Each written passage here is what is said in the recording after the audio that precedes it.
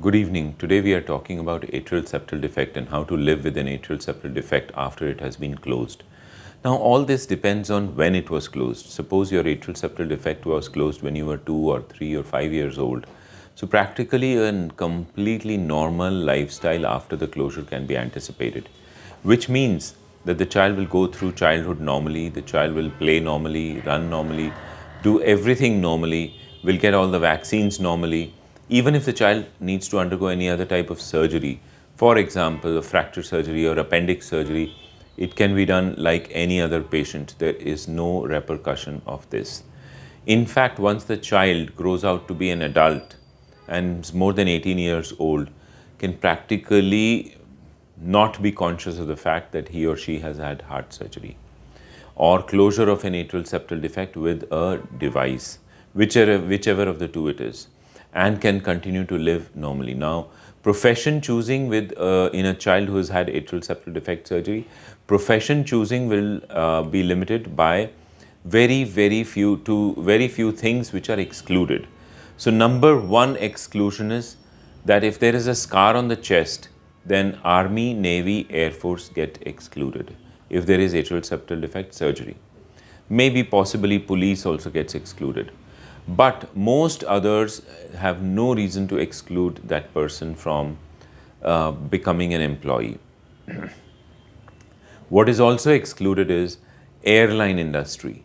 So in airline, there is nothing extra which is required in terms of physique, but they want to be sure that you can handle the lives of 350 other people.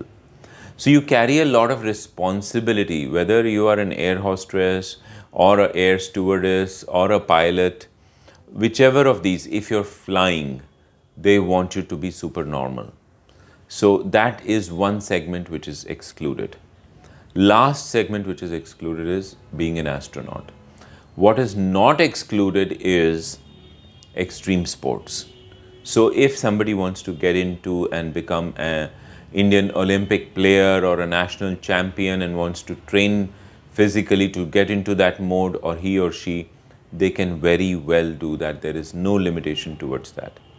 Now, if a young girl grows up into a young lady and is in the process of family and has had ASD device or surgery closure done, there is no challenge towards that. They can very well go through one checkup would be required before they get pregnant, one in the middle of the pregnancy, and one at nearly full term in the last trimester. Echocardiogram would be required just to make sure the heart is taking everything well. That's about it. What happens subsequently in life? Again, no implication towards subsequent lifestyle. What happens when they have children? So they have a 97% chance that their children will not have any heart problem. 97% is a pretty good percentage to go by. Now, coming to suppose somebody has had an atrial septal defect closure after 18 years of age. It was only picked up as late as that. So what does that person do or can look forward to? Most of the things I've said are true for that, except that they lived with an atrial septal defect and its effects for almost 2 decades or more. So there are some very minor things that they need to look at. Number one thing they need to look at is if they ever get the feeling of palpitation, then they need to undergo a Holter test. We sometimes want to do a Holter test as a surveillance also and check whether their rhythm, heart rhythm is normal or not. Second, very important but very rare, we want to do an annual echocardiogram on these, and we want to check the lung pressures. We want to make sure that in the long term their lung pressures do not go up.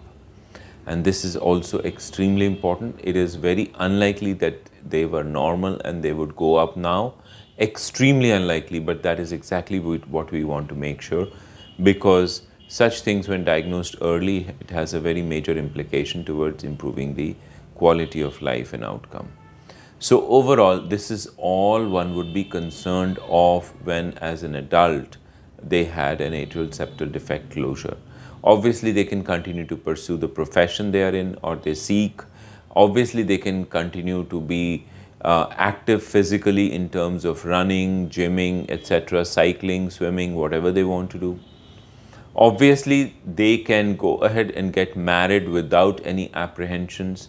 They may want to declare to their partner to be that they've undergone, and both of them can meet a pediatric cardiologist who can reassure them that the person is completely fit and fine and healthy and has no implications towards long-term issues in health, which can only be reassuring to both the partners who are in the process of getting married. So these are what one would look forward to and what one would like to do. In essence, by and large, the life is completely normal, but at least once in few years, an echocardiogram, ECG, and if needed, a Holter may be in place, and you need to meet your pediatric cardiologist to get these done. This is my suggestion in a nutshell. Otherwise, you are looking forward to a normal lifestyle. Thank you.